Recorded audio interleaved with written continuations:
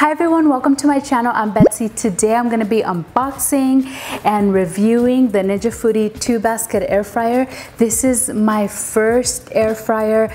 I've been eyeing them for about a year now. I see a lot of friends posting about them, raving about them, how amazing it is, and I've read a lot of different reviews and watched videos. And the reason why I hadn't gotten one is because I wanted an air fryer for the health aspects of it.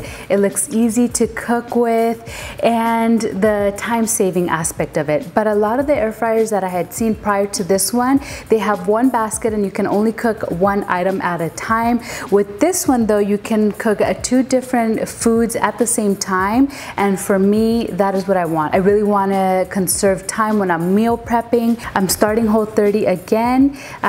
This year has been quite challenging. 2020 has been relentless and I fell back into old bad habits. I've started using food to cope with stress and I really need to get back on track. So I'm going to do another round of Whole30, and this just seems like an excellent tool for me to use while I'm on the program so I can do my meal prep, reheat my food. So I'm going to open it and make some salmon and I'll let you all know what I think. This is the air fryer that cooks two foods, two ways, and done at the same time.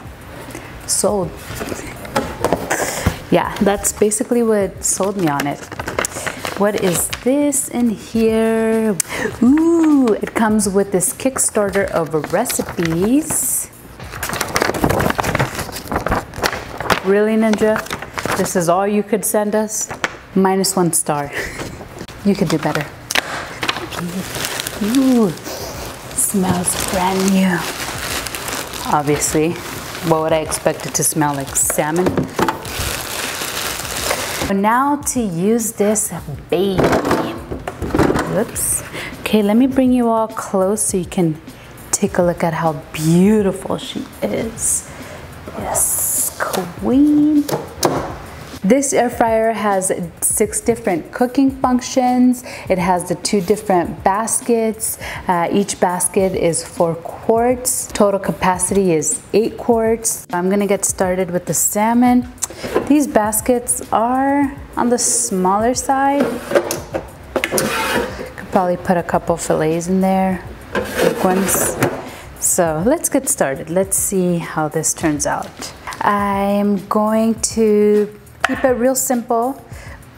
I'm gonna use some lime, garlic powder, salt, pepper, some onion, and I got these little garlic cubes at Trader Joe's a while ago and I completely forgot about them, and I used them the other day and they are great. Just gonna pour some olive oil.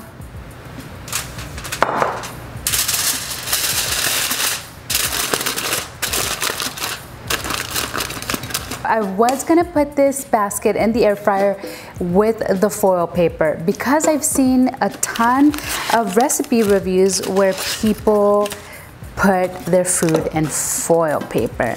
However, I don't think that's the right way to do it. So I'm gonna go ahead and place the salmon directly on this little grill without putting any foil. It's not very big, just put basically 2 fillets of salmon in there. Now I'm gonna cook it. Okay, so smart fish, I'm gonna do 17 minutes. Start. I went ahead and started the air fryer. You can hear it in the back. It's not super loud, but it's not very quiet. I don't know how many decibels it is. I'll try to look online to see if it says how loud it is, the decibels, but as soon as it's done, I'm gonna go ahead and I'm gonna make myself a salad and hopefully it tastes really, really good. So I'll keep you posted. The salmon is ready. Let's check it out. Looks good. Let's give it a try, see how it tastes. I put onion in there and the onion's burnt, but other than that, this looks really good. I'm gonna go ahead and give it a try. I'm gonna use this dressing Balsamic Cindy's Kitchen. Before I put any dressing on here, I'm gonna go ahead and try the salmon.